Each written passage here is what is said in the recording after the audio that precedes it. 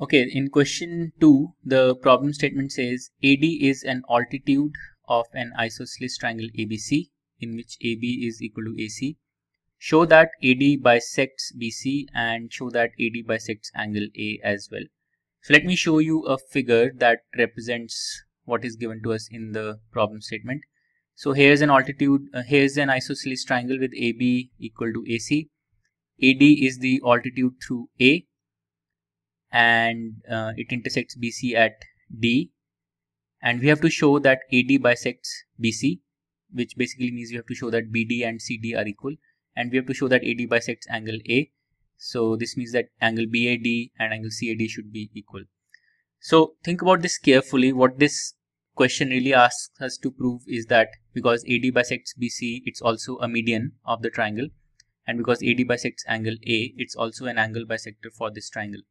So the outcome of this problem really is that if you have an isosceles triangle and the altitude, and if you draw the altitude from the vertex to the base, so the vertex is A and the base is BC in this case. So if you draw an altitude from the vertex to the base in an isosceles triangle, it also is a median and it also is an angle bisector for this triangle. So that's what we're going to prove in this problem, and to do that we are going to compare triangle ABD and triangle ACD.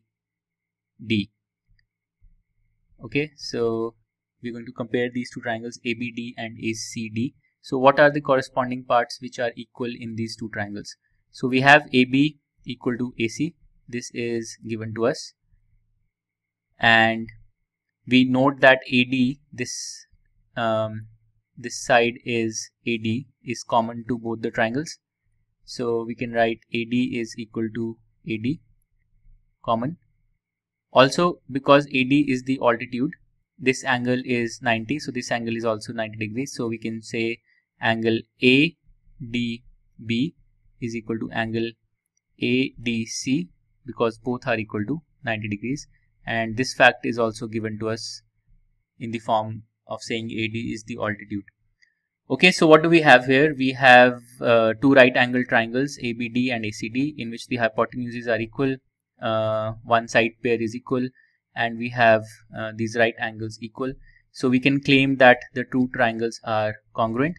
So triangle ABD is congruent to triangle ACD using the RHS congruence criterion in this case, because we have a right angle, we have a hypotenuse, and we have a side pair equal. Okay, now that these two triangles are congruent, we can apply CPCT, and from here we can make two claims which basically prove the two parts. So first we can say that BD and CD are equal. So BD is equal to CD using CPCT, and the other claim we can make is that this angle BAD and this angle CAD are equal.